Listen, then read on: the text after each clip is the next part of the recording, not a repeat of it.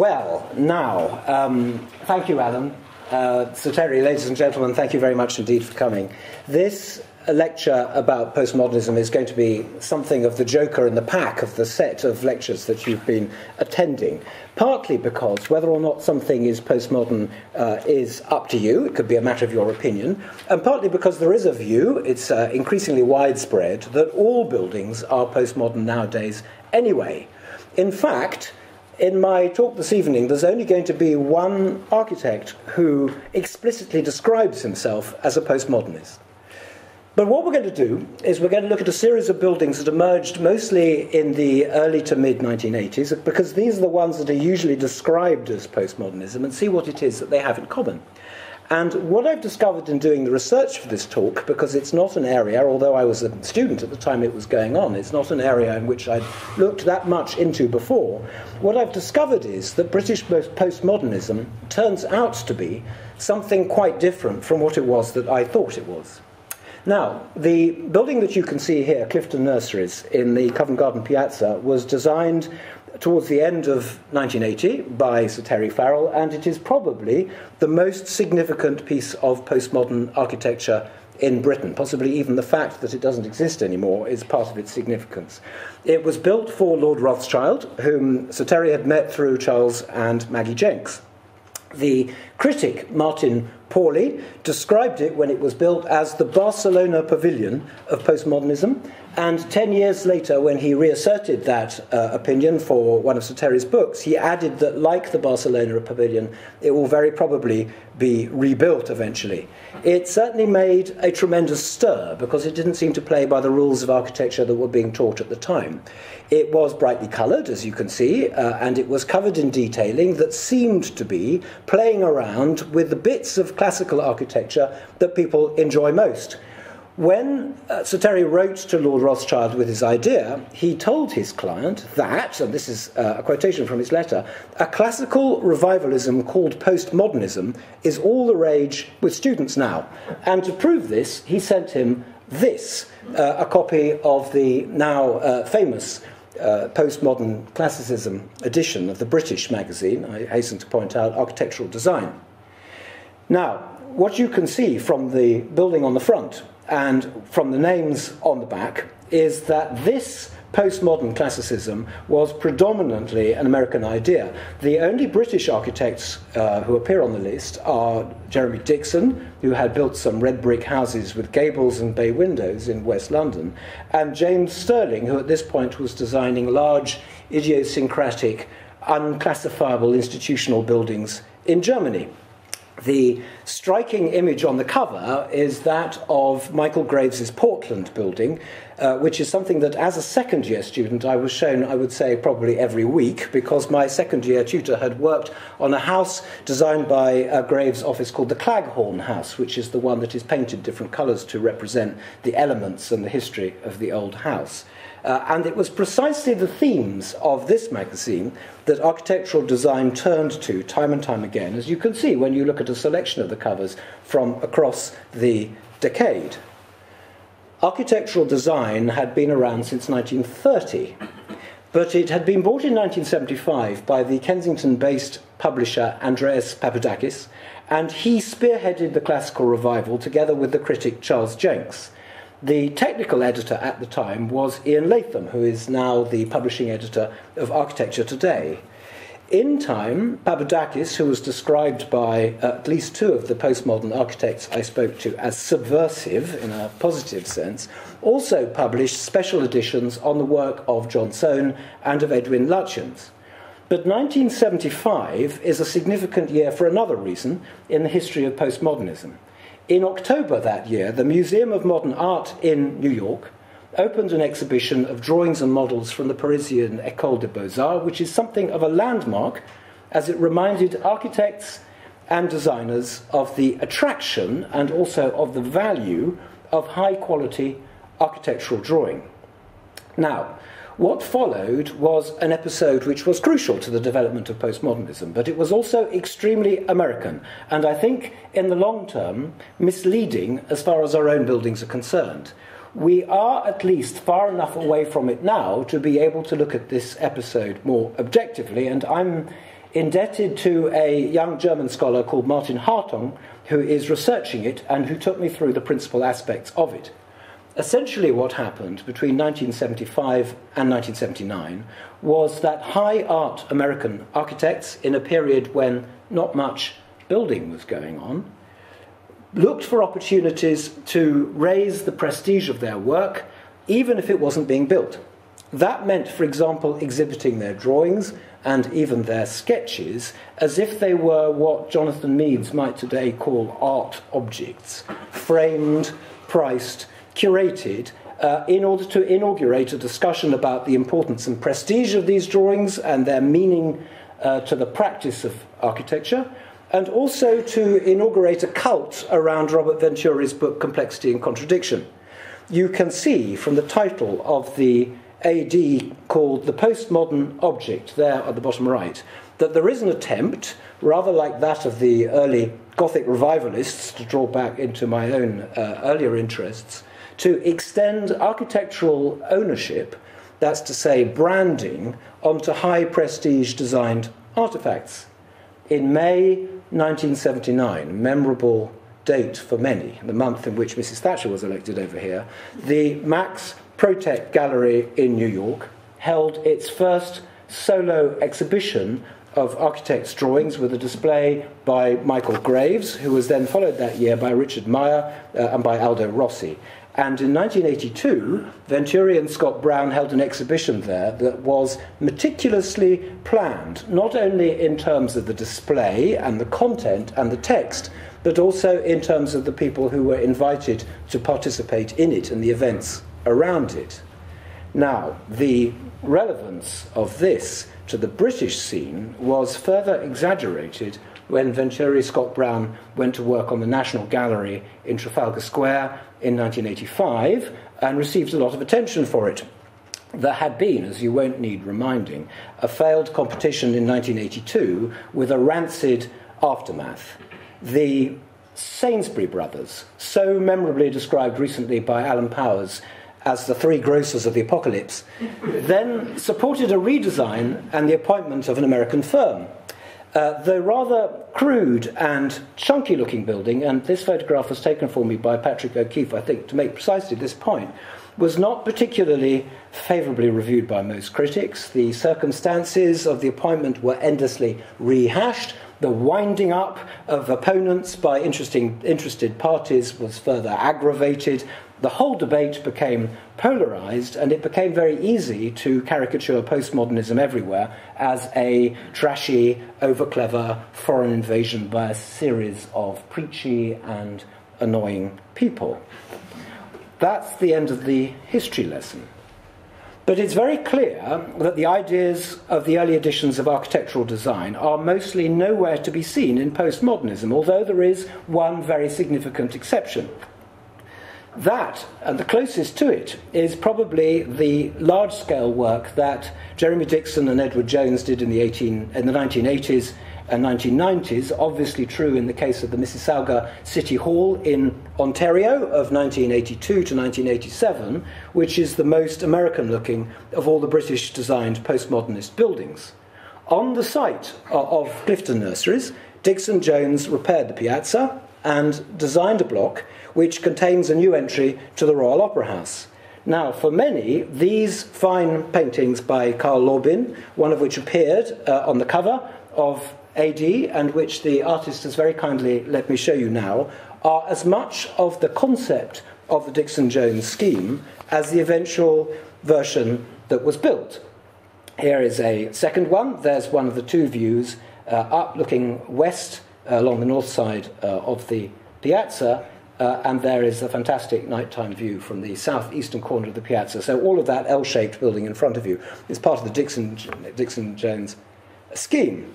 These paintings elevate the architectural design into a prestigious art-based experience, and they're not easily forgotten. They may well last longer, the imagery from them, than the memories of the building, the final building itself. Laubin also produced fabulous paintings with lovely wet pavements for Dixon Jones's Compass Point scheme on the Isle of Dogs. Now, rather than show you that, I'm going to show you this one. When I was a student, I was a fourth-year student when I first came across this, and I thought it was terrific at the time. And I'm showing you this photograph by French and Thai, the photographer's French and Thai, partly because I suspect that the images from the Modern House Estate Agency website will eventually become the canonical source of illustrations for this period, and this is one of them. But the other reason is that this photograph emphasizes the stepped Dutch elevation, which reminded me strongly of the terrace I grew up in Brook Green in Hammersmith, about a bit more in a moment.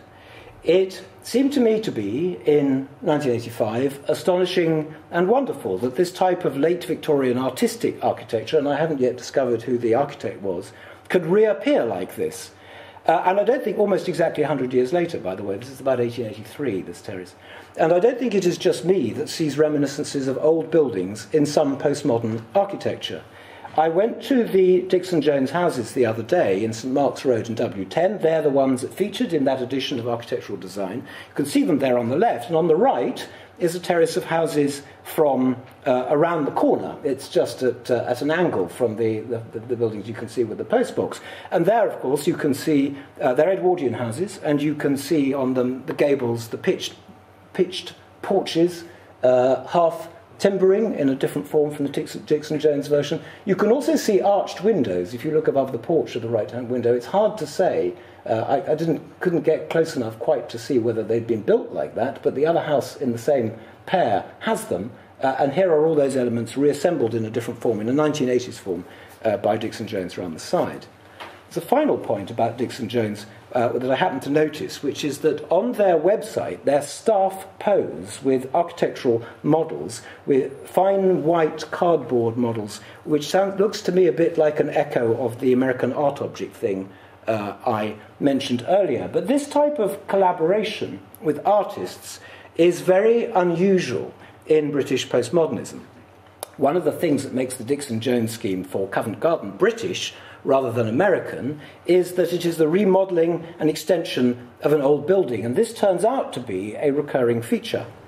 Terry Farrell told me that he increasingly saw architecture as a means to rebuilding towns and cities, and for that reason he sees styles as being transitional, as they were for Aspland, as they were for Charles Moore, the one American postmodernist who is nowadays consistently underrated, possibly because he's not around to go on branding and pushing himself.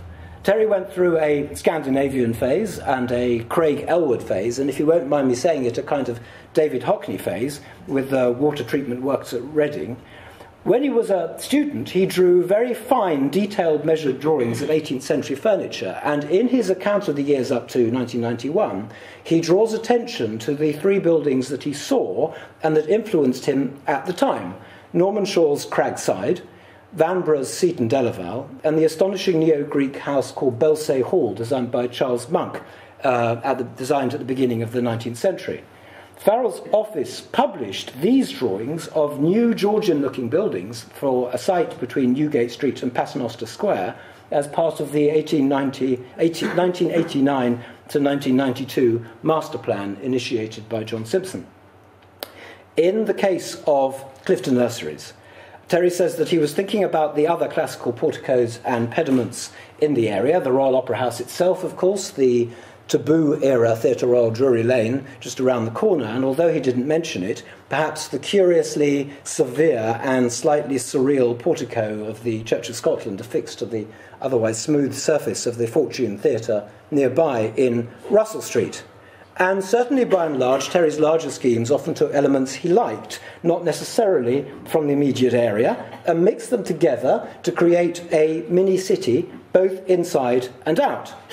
TVAM was designed as Clifton Nurseries was going up, and it created a sensation when it was unveiled in 1982, not only because of its decorative detailing, but because the front was completely different from the back, which is perhaps more familiar to us now. And that, of course, would be normal in any city block.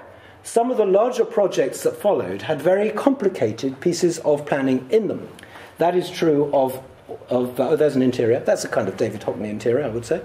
That's true of Albert Gate, built across London Wall from 1986 to 1992, and the drawings on the right give some indication of the three-dimensional complexity of it. And of course, it's true also of Embankment Place, above Charing Cross Station, of 1985 to 1990, has a great curved roof, evidently drawn from that of those of the most memorable railway stations, but it doesn't try in a modernist way to pretend that its form is related to its function.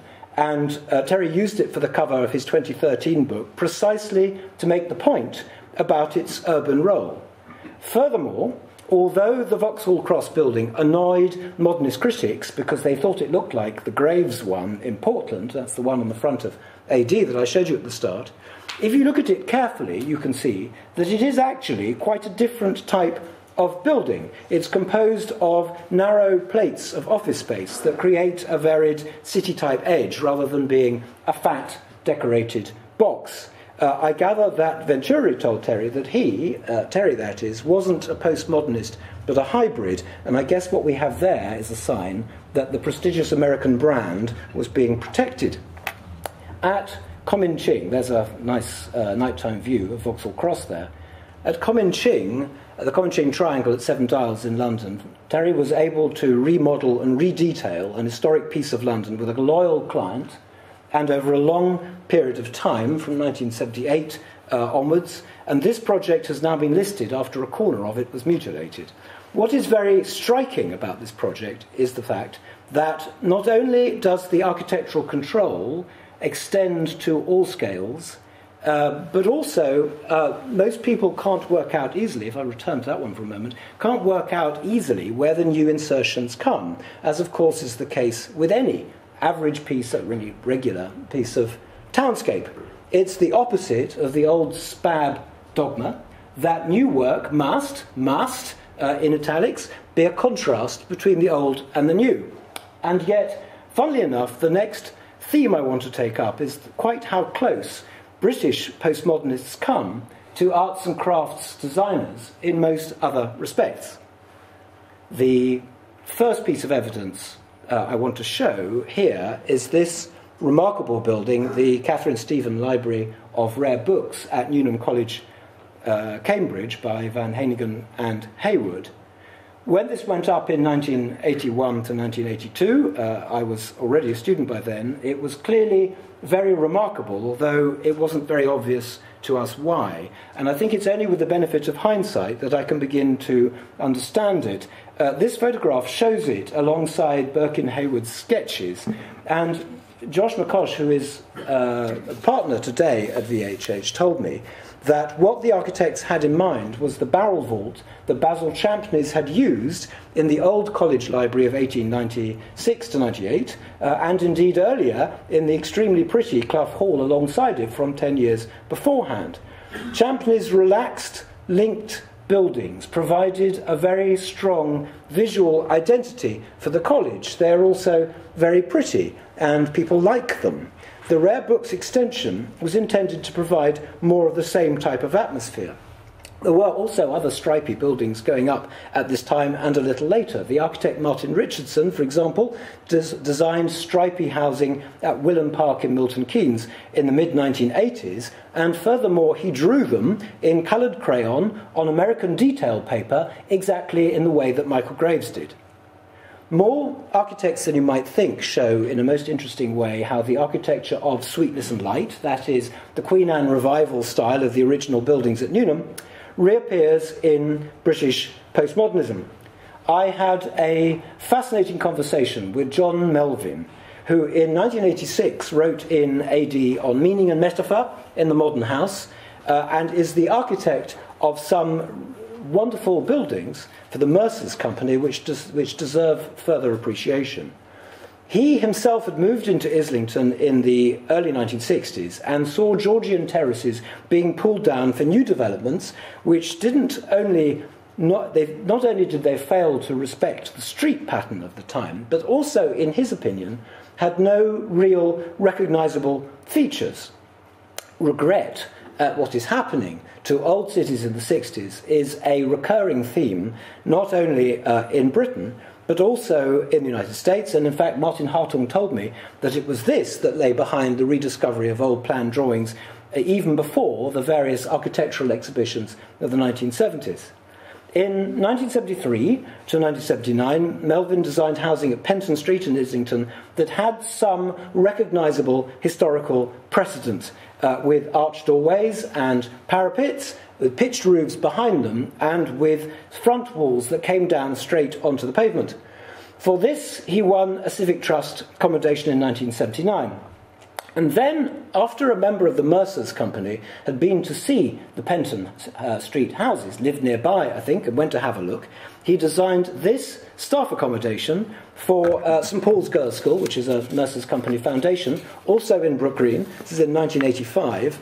And what John told me was that what lay behind this design was the architecture of the original school buildings down the road, which were designed by Gerald Horsley, excuse almost a nighttime view here, by Gerald Horsley in 1904 to 1907. Apart from the formal symmetrical form and the red brick, the stone dressing replaced with white paint, of course, the barrel vault form of the school, here's an image of it here, that's the main room inside, it's very similar to the Basil Champneys buildings for Newnham, is also reflected into the new building in the form of that dormer above the roof.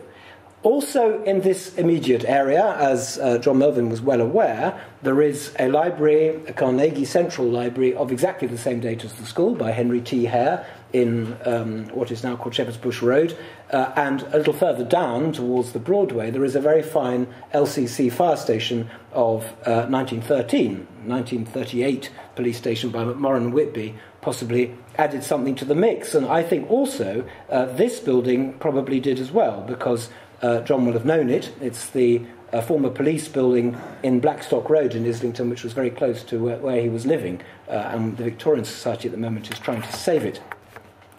In 1992, John completed for the Mercers Company this remarkable block of sheltered housing in Essex Road in Highbury. And you can see here not only the Edwardian influences from Brook Green and from Hammersmith, but also, so John says, from earlier work, for example, by Norman Shaw at Albert Mansions and elsewhere. What he said he wanted to do was to emphasise everything that was missing in the modern block on the other side of the road by, I hasten to add, eminent modernist architects that the 20th Century Society exists to support. That meant that his new building would have doors, chimneys, railings, skylights, stone dressings, and lots of red brick. These, he said, were the elements that spelt house, just as they had been for Dixon Jones at St Mark's Road. Here is the doctor's surgery building round the corner, which seems to me to take fairly explicitly from the Gerald Horsley building on Brook Green. And you'll notice also the interior of the building is also finished to a very high standard and draws fairly clearly, I think, from Edwardian precedents. John Melvin won a series of prizes for this building, and it's interesting what kind of prizes he did win. He won the Royal Fine Art Commission Building of the Year, but he also won the Brickwork Award of the Worshipful Company of Tilers and Bricklayers. Now, he told me something that seemed at first surprising, but which in retrospect makes perfect sense. He said that his most influential teacher at the Architectural Association in the 1950s had been his second-year tutor, the architect-planner Elizabeth Chesterton, who had made him aware of the value and the importance of the historic fabric of old towns, and indeed the primacy of planning in getting the design of a new building right. A little later, not long after John had graduated, in 1964, Chesterton published her proposals for the centre of King's Lynn, which now look like having been something of a watershed in post-war planning. She told the town, which was hoping to embark on modernising itself, in particular its roads, she told the town to respect its historic memories and to preserve the waterfront warehouses. She suggested infilling them with new buildings, and in fact, even where there were to be new large-scale, prestigious civic buildings, the colours and the textures and the materials, the heights and the building lines and the quality of the workmanship should be respected. This photograph was taken by the much-missed Martin Charles, who incidentally took the photographs you've seen, not only the ones of the building by Van Hennigan and Hayward, but also of John Melvin's buildings. And I think this might not actually be a coincidence. Martin was exceptionally aware of the physical qualities of buildings, and his sharp, clear photographs emphasise them. He moved very happily to digital photography and indeed into Photoshop. He told me once that what he really wanted to do was to photograph Victorian warehouses. What he really liked about them was their grainy, rough feel, and his final projects included fabulous photography for the books over the last decade on Ernest George, on Norman Shaw for the revised version of Andrew Saint's book, and on Philip Webb, all richly textured buildings, and ones which, in John Melvin's words, were wearing so well. I suspect that in time we will see that he played as much a part in the imagery of British postmodernism as Andreas Papadakis did for the American and international versions. What you can see here is the result. This is the new law courts. They were designed by Ian Baker of Leonard Manasseh and Partners. That's Ian's drawing on the left, and that's a recent photograph of the complex, and they were completed in 1981. Now, there is more of this going on in this period and in the lead-up to it than you might actually have thought. Leonard Manasseh spoke a lot about vernacular detailing and drew it a lot. Here, for example, is a block of his Master Builders Hotel at Buckler's Hard, which was built as part of the overall National Motor Museum scheme for Lord Montagu. Leonard told one journalist that there could be no higher praise, as far as he's concerned, when somebody who lived nearby told him that he thought this building had been there forever. Now, the reason why this is remarkable, because it may look to you like a brick shed, is that what you're looking at here is a building designed by a high art modernist architect from the Architectural Association who is working in tandem with a state-of-the-art modernist planner. The detailing of the edges of the gables and the proportions of the windows are by no means accidental. I can move on very smoothly to Richard Reid's Epping Forest Civic Offices, which he won in competition with partners in 1984 and completed under his own name in 1990. Here, the idea behind this design was to respond to the two towers that were already symbols of the town. The magnificent church tower by Bodley of 1905 to 07, slightly to the west, and the water tower of the 1870s, further down the western end of the High Street. Indeed, when this winning scheme was unveiled in the AJ in December 1984, the article recorded that the whole ensemble is conceived as an extension and enrichment of the English vernacular tradition. And a later article after the building's completion by Trevor Garnham, who is a historian of Letherby, which I think is not insignificant, referred back to Reid's analytical drawings that demonstrated the structure of the village. He remembered also that in 1981, Reid had written an article called Architecture and the Vernacular, and he stressed in particular the idea of Letherby's that traditions are a product of time and of repeated work. Reid drew this scheme also in the popular postmodern way, as a bird's-eye axonometric, so the references to contemporary American postmodernism are fairly clear, but the emphasis on the late Victorian buildings in the area and the fact that the project incorporates other earlier buildings, which it didn't have to do, it was open to competitors, whether they wanted to do it or not, make this piece a canonical building in British postmodernism. Incidentally, Richard Reid was, like John Melvin, a Rome scholar, and I was very struck when I spoke to him by his emphasis on Italy and the central importance of Ruskin, on savageness and changefulness, and of the importance of drawing and sketching from historical buildings in his work, and also the influence on him of the post-war Italian architecture that he had seen at the time and ever since. When I put it to Richard that he might be a postmodernist, he told me that he saw himself as restructuring the modern, which in one way or another is a recurring theme amongst many of the people that I spoke to. One of the assessors for this Epping Forest competition scheme was Piers Goff, which brings me to the only architect I spoke to who described himself as a postmodernist. In fact, he told me that when he first heard the word, he wanted to make it very clear that he was one of them and he was associated with it. Piers Goff started up in practice, in his own practice, that is, as a year-out student in 1968, and in his final year, after returning to the AA, he was taught by Peter Cook. He said that the intention in his buildings was to draw pleasure from the world around him, and he said more than once that he identified most strongly, specifically with the pop art movement, not necessarily of, for example, Roy Lichtenstein, but perhaps more of Alan Jones. 10 years after John Outram and John Melvin had been students, and before Alvin Boyarsky became head of the AA, it was still largely scientific and rationalising in its teaching. And Piers Goff says that this at least told him or prepared him for creating a rational argument for justifying his buildings, however much he wanted to, for example, provoke the staunchly modernist Architectural Review. Piers Goff made his name as the designer of the exhibition held from the end of 1981 to celebrate the Edwardian architect Edwin Lutyens, led by an extraordinarily distinguished panel of critics and historians. And that event is often seen as the turning point in British postmodernism.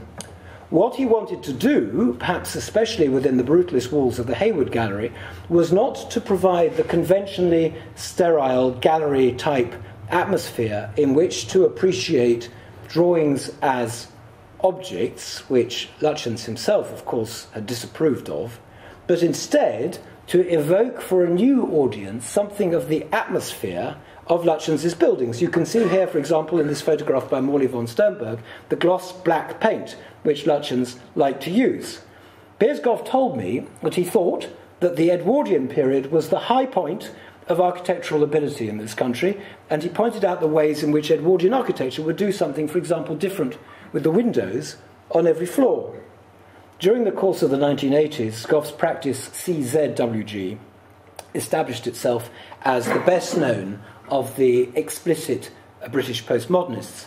Janet Street Porter's house around the corner here, photographed by Tim Street Porter, was completed in 1987. The client was reported in the AJ as saying, "I don't want anyone to like this house," which almost certainly guaranteed a queue of young architects to turn up and have a look at it. In 1988, Goff's partner Rex Wilkinson completed the Cascades on West Ferry Road in the Isle of Dogs, which, when it was built, stood alone in a very low-level landscape, while Goff himself designed China Wharf, which was named after a cat called China, belonged to the client, which you see here both in photographs by Joe Reid and John Peck. It's very hard to remember now, but these buildings were very different from every other building going up, and did indeed evoke the fun and pleasure that these architects had striven for as students, which of course is not the same as saying that there is anything unconsidered about them. In fact, Piers Goff told me that he was envious of Lutyens's extreme control of detailing. Where the idea of context comes into China Wharf is in Goff's idea that the colourful splashes across the front of it evoke the wharf-side life of the river's previous incarnation. Now, there is an obvious reason why these striking buildings remained in the public consciousness for a long time afterwards, because in 1990 they appeared on the front of the British Telecom telephone directory. For those of you who are under the age of 40, 35? A telephone directory was where you found where people had lived 20 years beforehand and hadn't updated it because they would have to wait 6 months to a year to get a new number, and every house had them. So that made these very familiar. The final building in this series is the Circle. It's the one that I like best, with these deep blue glazed bricks. They are within, in fact, the London Docklands zone, which Cascades wasn't. Piers Goff said at the time that he chose this blue because it was the nicest colour in the Shores of Darwin catalogue, but he said also to me that he thought of blue as being a kind of landscapey colour, the sea, the sky, and so on. It's important, too, to this story to remember that these projects were carried out for a commercial developer, the kind of person that critics in the decade before thought was beyond the pale, and that, again, testifies to the fact that there isn't anything irrational about the design process of these buildings. In 1993, CZWG, completed these public lavatories photographed here by Chris Gascoigne on Westbourne Grove.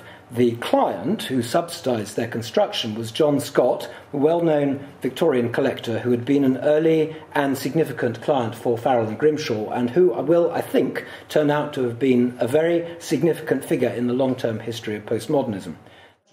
And that's where I'm going to introduce John Outram, whose work appears at first sight to be quite unlike that of any of the other architects I'm mentioning.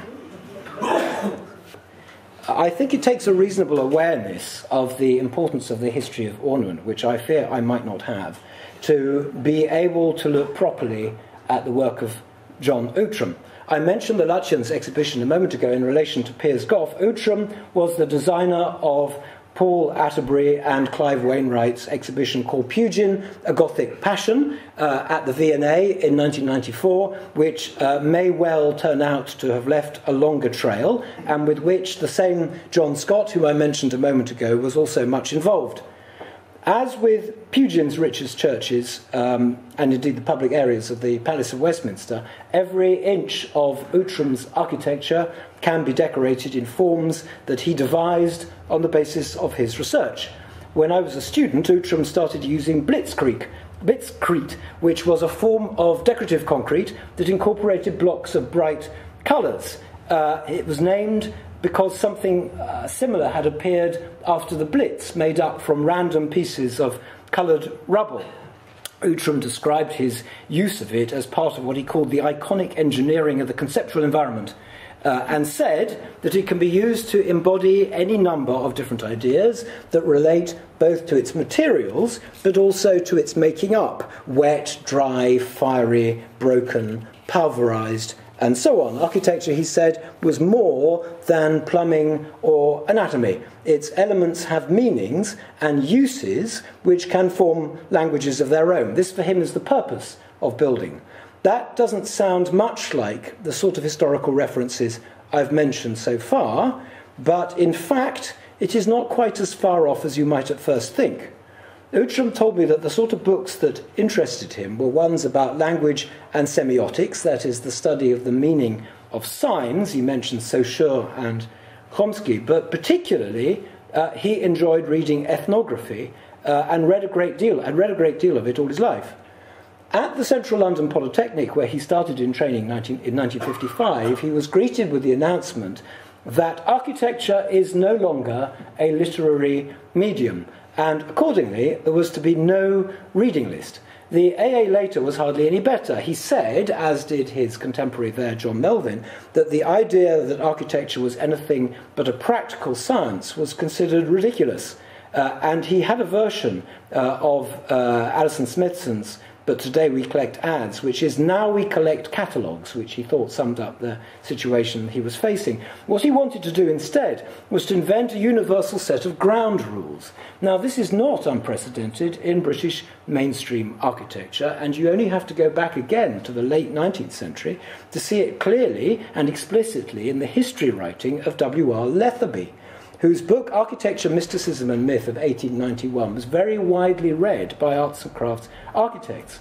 This book explored the way in which the cosmos was symbolized through buildings and showed how ancient designers delved into cosmic symbols, stars, eggs, trees, and so on, to create comprehensible pictorial languages. And this is very close to where Outram stands. Unlike Graves's Claghorn House, the building by Graves that I mentioned earlier, where the colours represent the elements, Outram did this through detailing, decorative detailing, as well as through construction. And he maintains a series of very interesting and thoughtful websites which describe in detail how his ideas and his designs and his languages involve. This picture here, I'm sorry it's a little blurry, is of Duncan Hall at Rice University of 1993 to 97 in the United States, and Outram said of it that he had finally realised his impossible dream. Not many architects can say that, and had managed to achieve everything he'd striven for up to then. It was also very popular with the public, which rather proves a Letherby point, which is that people will like things if they understand them, however complicated they might be. And Outram pointed out that he thought that the only critic here who'd got it was Robert Maxwell, who understands the significance of what it's about. Outram was well known in Britain at this point, mainly for the design of a large house called Wadhurst Park in Sussex, where Blitzkrieg was developed into new orders and new forms. But some of the smaller projects are important too, and they all need protecting. This is, for example, Harp Heating of 1985, which has gone very recently. John Outram sent me these two interesting before and after pictures of it. So that's before and after. These are pictures that he took himself of how the building was before he clothed it. And there's a second one which shows it from the side and what he did with it, and also a very clear diagram. He told me that whilst this building was being designed, he had written a novel about certain architectural features, entablatures, hyperstyles, and so on, through different landscapes. The Isle of Dogs stormwater pumping station of 1986 was commissioned alongside others by Rogers and by Grimshaw, and it's probably safe for the time being. This is Sphinx Hill, an Egyptian house in Oxfordshire, which was completed in 1999. But of course the British project, which assures Outram's long-term reputation, is the Judge Institute of Management Studies in Cambridge of 1990 to 1996. I'm very grateful to Edward Powell for supplying me with 3 excellent pictures on it. In his long website commentary on it, Outram says that this building should be thought of, there's an interior, this building should be thought of as a fragment of some giant metropolis, unaccountably marooned in a little English county town. And he suggests that you come across it by going past his AA contemporary Quinlan Terry's Downing College building. I had a sense from more than one architect that they saw Quinlan Terry not as so much as a neoclassicist, which he obviously is, but as a kind of postmodernist himself, first of all. The website then goes on to poke fun at Cambridge. Here's a nice picture of Ben North standing inside it. And says that the town projects the myth of what he calls the number 1 slot in the Albion League of Academics, full of rustic mechanicals winning Nobel Prizes. He has a website called Brexit Architecture, which is very funny in a similar vein, and also comes up with an insult I wish I'd thought of when I had to describe those flats outside the Commonwealth Institute. The last major architect of the 1980s that I want to present is in many ways the most difficult for this subject, and he is James Stirling. In the postmodernist Annus Mirabilis of 1980, Architectural Design produced a special number on him, there it is, to celebrate the award of the RIBA's gold medal. Apart from Mark Girouard's biography of Stirling, and I personally would read and enjoy a shopping list if Mark Girouard wrote it, this edition is still the most useful source of information on Stirling in general, and even on his yet uncompleted work. In 1980, the Claw Gallery extension to the Tate Gallery had just been given the go-ahead, and the State Gallery in Stuttgart Museum in Stuttgart was still under construction. The Berlin Science Centre was fully illustrated in this edition in Stirling's pink and blue. The only other project that looks identifiably postmodern in this book is a set of houses in Manhattan by Stirling and by his partner Michael Wilford, which in fact weren't built. Now, the most striking point to arise from both Stirling's acceptance speech, which is published in this AD, and Mark Girouard's essay in it, is the emphasis on historical style.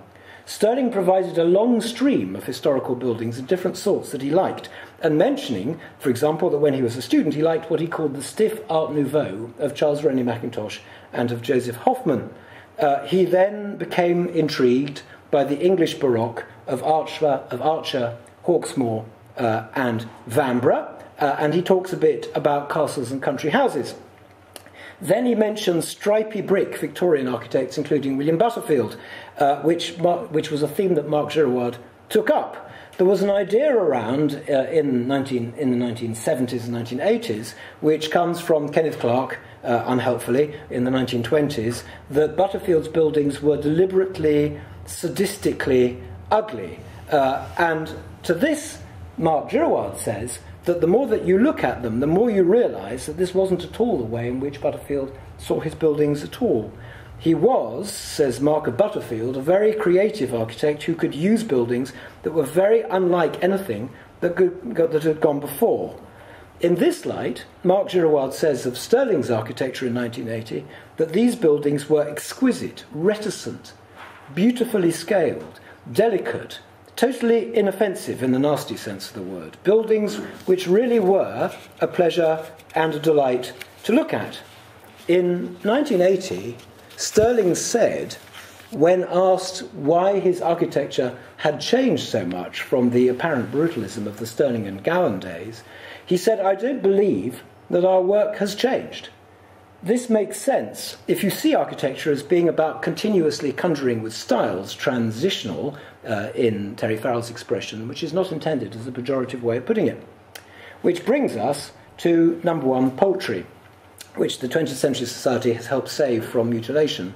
This building was designed in 1985 to 1988, but it was only built by Michael Wilford and Partners from 1994. That is well after Stirling's death in 1992. One of the architects I've been speaking to said that in his opinion Stirling was a strong editor and this building wasn't edited. It also carries with it the whole long and unfortunate saga of the Mappin and website demolitions and a high degree of Sainsbury Wing-like acrimony, including the political aspects of it and the accusations that the building is a kind of three-dimensional Thatcherism, not least because the Conservative Secretary of State Nicholas Ridley was the person who gave it permission following the second public inquiry.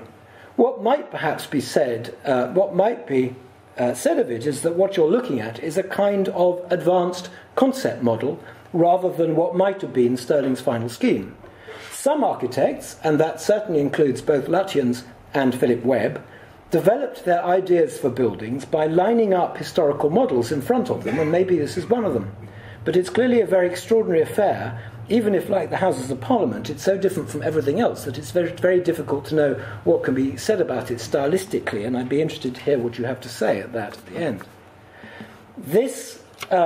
The fact that this building has recently been listed makes this a good place to draw the line under the 1980s. Postmodernists. The Historic England list description calls it an unsurpassed example of commercial postmodernism on a monumental scale, intricate in its planning and rigorously scrutinised and executed.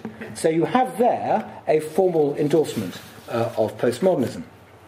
I want to leave you, though, with four further images. The first of these is an example of how, in fact, AD's version of postmodernism and the new urbanism that soon followed it is more alive than one might think. This is the master plan and detailed scheme by Porphyrios Associates for the Bay campus of the University of Swansea, some of which has already been built. Now, to some extent, this could be part of your lecture on Neo-Georgian, because most of the fronts look like the fronts of Georgian terraces. But the grand scale of the plan, and I think also in particular the graphics of the way in which the architects have illustrated it, put it clearly into the family of projects that starts in England, or Britain I should say in this case, with Dixon Jones. This two-page spread actually comes from the winter 2016-17 detail supplement published by Ibstock Bricks, and the story is entitled Tradition and Technology. Now, there is some significance in this. The success of the Gothic revival was due to the fact that it could face technical challenges, from kitchens to railway stations, head-on without evasion. And the rediscovery and the reinvention of materials that followed it fed into the design itself. That aspect is particularly clear in the work of Shorten Associates, which came to prominence with the design of this. This is the Queen's Building at De Montfort University in Leicester of 1991 to 93, photographed here by Peter Cook, and is still best known for emphasising the technological input of its buildings in the design of the roofs and the facades very much in the early Victorian realist manner. In 2008, the practice designed this gable at the rear of a building facing Pall Mall, that was eventually executed by MJP architects and is photographed here by Peter Durant. The facade is what you can see from the courtyard from behind Berry Brothers, which is towards the corner, the bottom of St James's Street. It's been inserted into a project that's actually quite complicated. It retains an Edwardian elevation at 62 Pall Mall, but it remakes the 1949 elevation to number 63 by the Art Deco, or the modern perhaps, architects Welsh and Lander, apparently on the basis of research by Alan Short into those architects' original intentions. So, while on the one hand this is a building that does pay tribute to the great great era of the American postmodernists, I think the open screen thing, you see it a lot in Venturi and in Charles Moore's work, is essentially an American device. It combines a number of essentially English postmodern elements too. It incorporates a transformative remodelling on a tight site, and it refers back in several different ways to the architecture of its immediate area, as Terry Farrell has been doing. The article about it in Architecture Today, by the way, was written by that same Ian Latham, and I was interested to see that one of his few criticisms was that the new building did not relate further to the Norman Shaw building of the 1880s, which is stripy and has a Dutch gable, which of course would have made it more typical of British postmodernism. Still, the final image here, and it completes the cycle which started with Clifton Nurseries, is a lovely, very recent building called the Teddington Folly by Timothy Smith and Jonathan Taylor, who are two young architects who teach a design studio at Kingston University. This is an extension to the rear of a listed Victorian cottage, and although the project is small in plan, it has a grand layout amphiyard, which culminates in this garden pavilion-like elevation. It brought me back slightly to some of the discoveries I'd made when researching Victorian or pre-Victorian parsonages in the early 19th century. There's very clever use of plan on a tiny space to squeeze as many things as possible out of it. And I thought I'd leave this image up at the end, as it seems to me that it says quite a bit about the future directions that postmodernism, or whatever it is you decide to call it, will be travelling down in future, as well as some of the places it's already arrived at and which we don't yet know enough about. Thank you.